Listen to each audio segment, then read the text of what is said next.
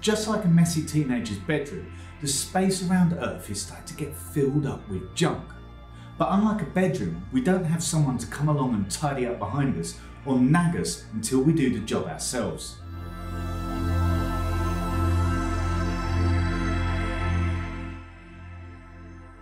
Ever since the early stages of space exploration, debris has been left behind orbiting around the planet.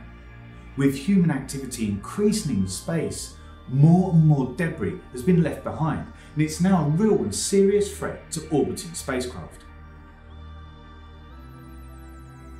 This debris ranges in size from disused satellites down to tiny flecks of paint, and it's estimated there are over 170 million pieces of space debris orbiting around the planet. Now, some of the more interesting pieces of junk include gloves, spanners, and even frozen clumps of urine dumped from orbiting spacecraft.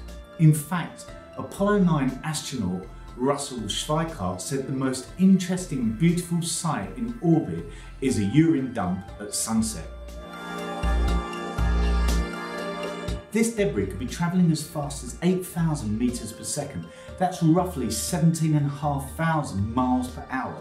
And at this speed, even a tiny piece of debris could rip through a spacecraft or satellite.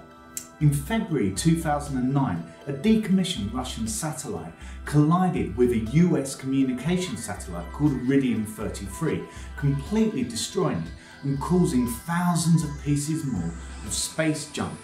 Now, while this could have a huge collateral cost, the fear is that a collision like this could cause a chain reaction, creating more and more space junk, and this is called Kessler syndrome.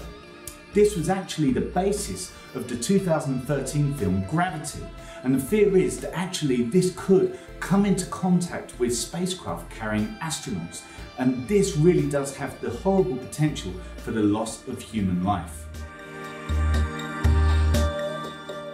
NASA are tracking over 500,000 pieces of space junk that have the potential to damage or destroy orbiting satellites or spacecraft, and the International Space Station can have its orbit moved up and down to avoid potentially damaging pieces of junk.